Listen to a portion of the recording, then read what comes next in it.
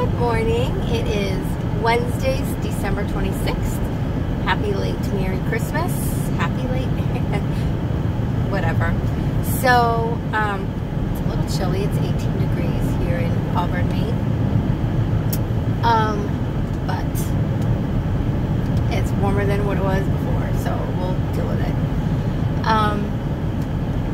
Christmas was great. Everybody was happy with what they got for Christmas, and they were disappointed that I didn't cook, but hey, it is what it is. I just didn't have money to buy a feast of food plus gifts. I just didn't have it. So, and food that I can't eat anyway. So sorry.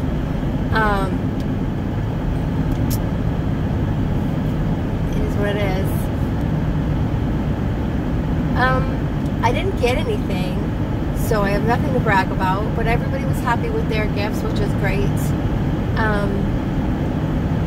So eating wise, so trying to find things that I can eat that is giving me the protein and the iron is really hard. But I did refer to the packet that my doctor's office gave me, and I'm happy to say that I'm able to have, which really makes no sense. Like, it really makes no sense. This is so contradicting of what they say. So I can have deli meats, shaved, thin deli meats. But I can have deli meats. That's not pureed and that's not mushy. So whatever. So I was thinking, like, if I buy deli meats, I can make kind of like mini sandwiches out of them.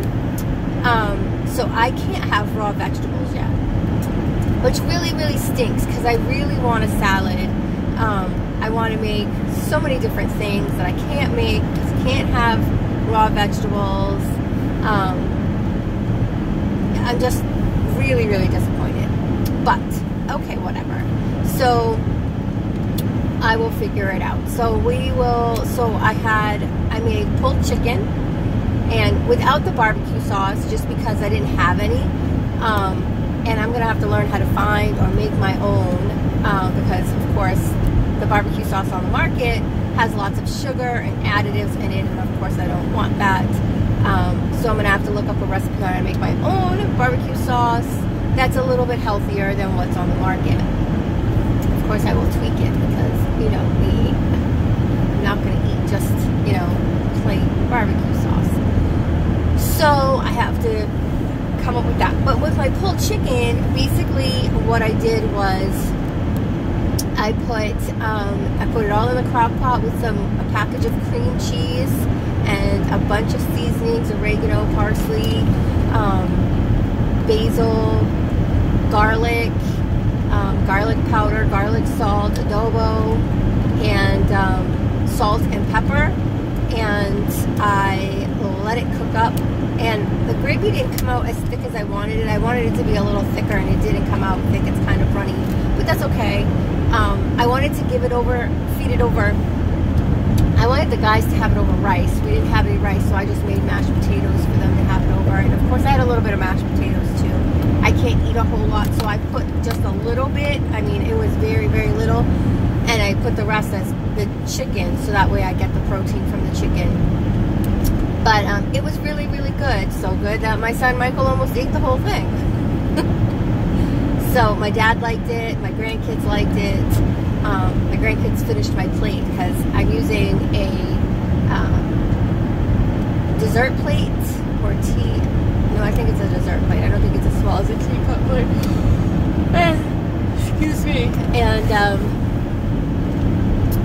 of course I couldn't finish it, and so they finished it for me, which is fine. But it was cold because, of course, our food gets cold after a while. Got into a heated debate with my husband about eating healthy, and he is on this kick, like, not this kick, he truly believes that, based on what he's read, which is not scientifical or anything like that, it's just mumbo jumbo that he's read. But I'm not going to discredit what he believes in. It's what he believes. He can have his beliefs. He believes that we should not be eating anything that's living. So I constantly am disproving him on those facts. You know, giving him scientific evidence of how, you know, our ancient relatives ate living things. So he'll say in one breath we shouldn't be eating anything that's living, but then in the next breath he says we should be eating fish.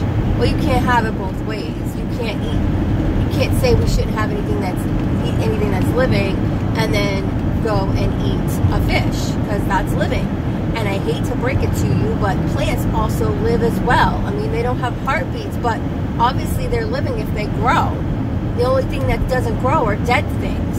So if it's growing, it's living. So therefore, you're still eating a living thing. So to say that you should not be eating a living thing is false. You're contradicting yourself. Now, I truly believe that you should be eating based on your genetics, not your environment, because we're all in different areas of where our genetics are, but we should truly be eating based on our genetics, because that's really where how your body is made and able to function and digest the food naturally. And so I truly believe, you know, that if you are from Europe, you should be eating more of a diet geared toward what people in Europe eat, no matter where you are in the world. You should be focusing on that. And of course, it's going to be harder to get some of the things that in different areas of the country based on where you're living. But I truly believe that, you know. So like, it's kind of hard if you're mixed like myself, you know. So I have Irish, I have Italian, and I have African in my DNA. So it's kind of hard to say, okay, this is what I should be eating.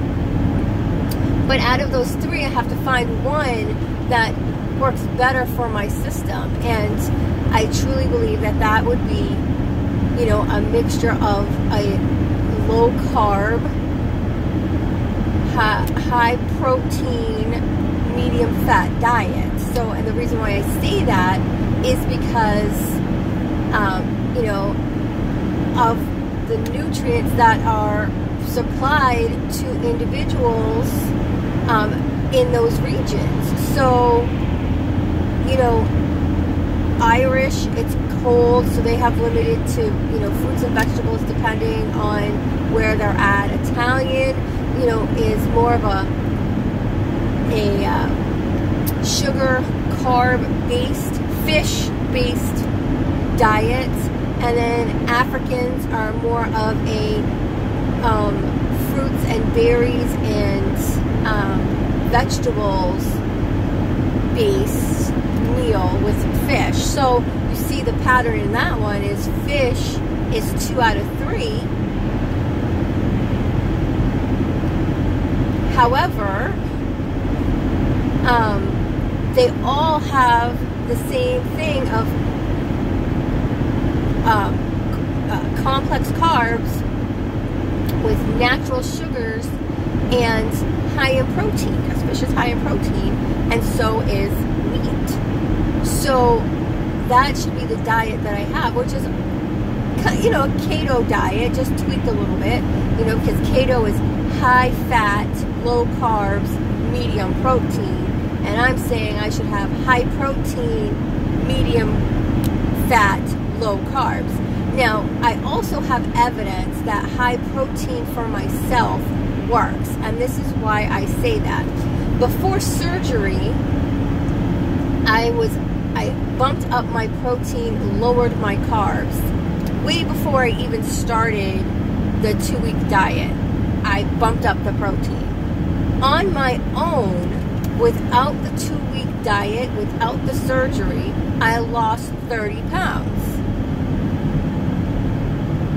It had nothing to do, I didn't change anything else that I ate, because I was, you know, I eat pretty healthy for the most part. I mean, of course I eat, sometimes I'll go to McDonald's, or I'll go to Subway, or, you know, those type of things. I'll have it, you know, before, not anymore, but before, you know, I would have, you know, cake with peanut butter frosting, or whatever. But the majority of the time, I ate fairly well. Majority of the time. If you go through my thing, my diary, my food diary for the last 3 years, which is probably deleted actually since I unsubscribed to my MyFitnessPal, but if you go through my diary for the last 3 years, you would see that I ate lots and lots of chicken, lots and lots of salads, and those type of things, fruits and vegetables. So, you know, the little bad things here and there just didn't make a difference. It's just I didn't have enough protein. And so once I bumped up a protein, that's when I started to lose the weight. Now, of course, I didn't notice it. I still don't notice it, and I'm 46 pounds down.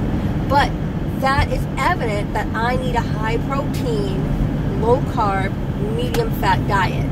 Now, medium fat, I say, because your body needs the fat to be able to, you know, your brain work, you know, can process fat better, blah, blah, blah, blah, blah. So I say high protein, medium fat, low carbs. And I say low carbs because, as we know, carbs turn into insulin. And obviously, too much insulin, you know, makes sugar, which then, you know, gets in your belly. And obviously, I have extra belly fat, so therefore, I store the insulin. So I need to get rid of the carbs. So I'm saying my goal, once I'm on full foods again, my goal is to stay at the 60 to 80 marker for protein. My goal is to stay at the 64 ounces of fluids, which I have not been getting, but I'm going to try to get there. I got to find something that I like to be able to get there. And then, so that, you know, 60 to 80 grams of protein, and then I'm going to say I'm not going to have any more than 30 carbs, 40 carbs tops, because that's what I was trying before, was I was at no more than 40 carbs. Sometimes I would hit 50, but no more than 40 carbs a day. And of course, complex carbs account toward that, but they really don't, but they count toward that. And then, you know, the fat is just extra, whatever the fat is. So those are my goals. And when I get back to full eating. And exercising, obviously, because exercising needs to be in there regardless. You need to be moving in order to lose weight or maintain the weight loss. To stay healthy, you have to move. So I'm looking for a treadmill. I will probably buy a treadmill this weekend, secondhand, because I need one. Plain and simple. It's too cold. It's 12 degrees outside. I'm not walking in 12-degree weather. You know, I have no problem walking in 60, 70, 80-degree weather, but I'm not walking in 12-degree weather. I'm just not going to do it. So those are my goals, and that's where we're at with that. So I strongly suggest anybody who's trying to lose weight or going through the gastric bypass or the sleeve or whatever it is, seriously take a look at where you're at. And don't just go and say, oh, because you're, you know, they say this is what's best for me, this is what I should do. No. You need to listen to your body and what works best for your body. That's what you need to listen to. And of course, I'm going to have to tweak those numbers because, you know, your body starts to adjust to them and get used to them, and then you build up the protein and you build up all of the nutrients that you need, so you no longer need that, so then you plateau. And so now you have to tweak stuff. You have to lower your intake in certain things and up your intakes in other things. So of course that happens.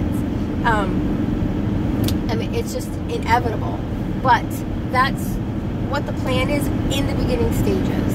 Right now, I'm trying to focus on at least trying to get in food and, you know, liquids That's what I'm focusing on. But, you know, I know all of that will come in time. I'm just trying to find a liquid that I like, that I can keep drinking. So, you know what I say? You know, the best investment you can make is an investment in you. And what are you investing in you today? I'm still investing in me and trying to find out, you know, the happy medium with this protein and liquid stuff. I may at this point just finally say I'm done trying to get the liquid protein in and just focus on getting the liquids in, and then the protein can come from my foods, because it's not really working with the liquid proteins. I'm not liking any of them, and so it's not working. So I may just say forget about the liquid proteins and just focus on, you know, the liquids and eating my protein. So you guys have a great day, and I will check in with you tomorrow. Bye-bye.